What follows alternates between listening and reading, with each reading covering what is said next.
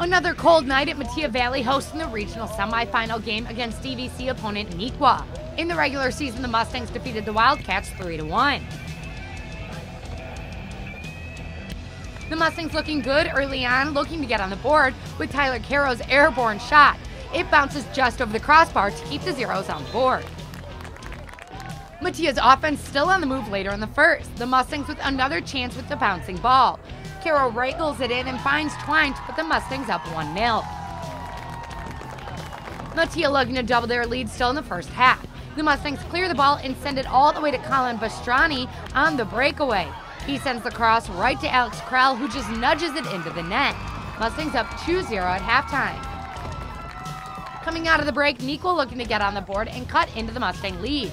Matt Seisman goes for the attempt, but a diving Gandhi Cruz stops the shot.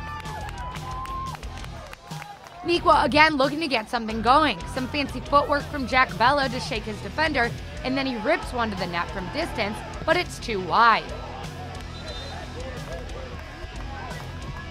The Mustangs, however, have no trouble finding the goal for a third time.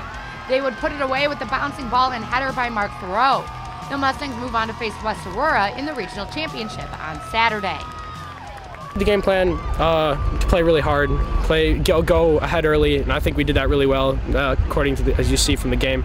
And I think the game is not our best game of the year, but we played really hard and really gritty, and the team just went and played well throughout the entire game. I think it changed the game in that 3-minute span right there, where we scored the 2. It really changed the game well, and the team played really well at that point.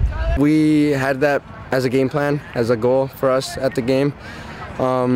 We worked defensively, and that's all I could ask for our guys. You know, it's just, like I said, one of those games. I think Metea is just a great team. I wish them luck in the rest of the tournament. I just think in this game we need to convert our chances, and we didn't, and they did. I think that was the difference there. I love these guys. It's just a sad thing to go out this way, but I think there's no other group of guys I'd want to play with all my 4 years here.